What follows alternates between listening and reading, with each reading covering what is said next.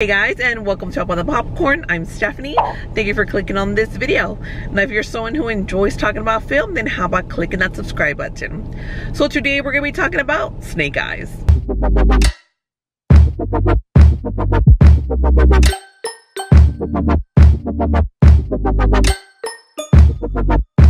My little disclosure here before I do start my very quick review on this, because I only have a few thoughts on it, to be honest with you.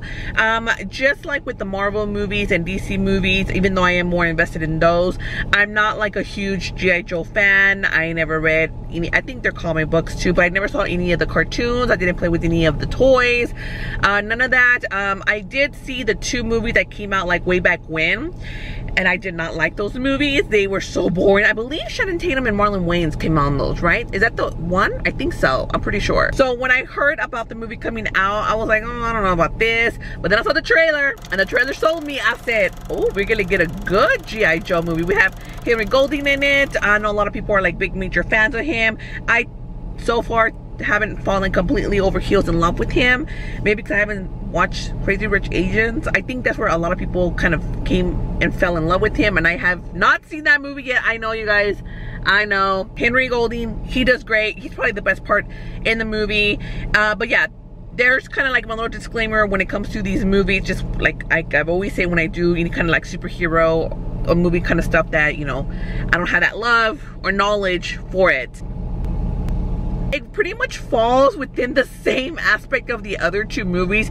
It was boring. Ugh. I got up to go use the bathroom. I mean, I could have held it, but I was like, you know what? I don't think I'm missing anything here. Well, I kind of missed something. Like, he was in a snake pit when I came back. That's kind of like a little spoiler, but whatever. I don't want to see it. You don't know how he got in the snake pit or what the purpose of snake pit is. So I was just like, it was so boring. It felt so long. It's like about 2 hours long. Oh my god. I was like, you're bringing back memories of like the old G.I. Joe movies. The beginning part of it, you guys, is like shaky camera, and it is absolutely terrible. That beginning part of it when they're fighting, oh, it was just like, if y'all don't stop with the damn shaky camera. It did get better though. It did get better. There's some pretty cool fight sequences, I guess, when you're able to tell what's going on, because there's like a lot of close-up shots. I think once we got a little bit further and more fighting that's happening, they don't do that shaking camera as much. But that camera work in the movie, you guys, oh no, I don't like it. Oh, hold on. Yeah, I mean, that's really much all it's gonna be a really quick, just really after theater thoughts going on right here. It's not even a review. This honestly had the potential to be so much more. Could have been way better, especially since we did again have those two original G.I. Joe movies that didn't go so well, that they could have came out and brought us something way, way, way better. With this one is gonna go out of my mind.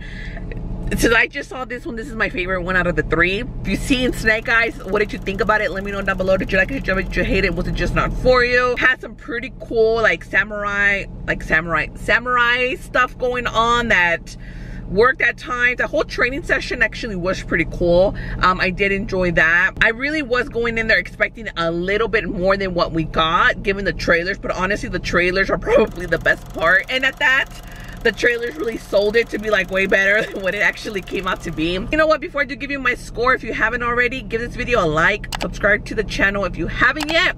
Don't forget to hit the notification bell so you'll be notified each time that I post something new.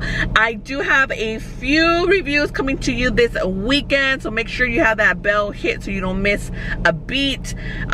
Yeah, Snake Eyes unfortunately falls within the other G.I. Joe movies.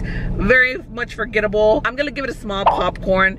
Definitely not this weekend's movie for you to watch. Just wait for it to come out in streaming services or to rent. All right guys, till next time, I'll see you guys at concessions. Bye.